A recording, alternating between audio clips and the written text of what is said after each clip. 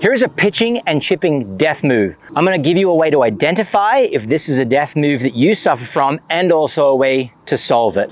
I want you to take your longest iron. For many that might be a 6, for some it might be a 5. Nonetheless, your longest iron, and I want you to step on it with your trail foot when you're taking your stance to any chip or pitch shot. The death move I'm describing is when a person hangs back on their trail side as they try and elevate, as they try and loft the ball up into the air, and you can see what happens. As I stand on this club, the grip is up in the air. As I rear back on it, the grip stays up in the air.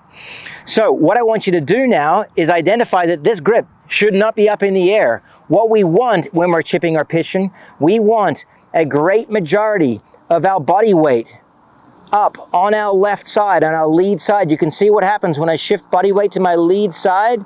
That grip wants to come back down really close and touch the ground.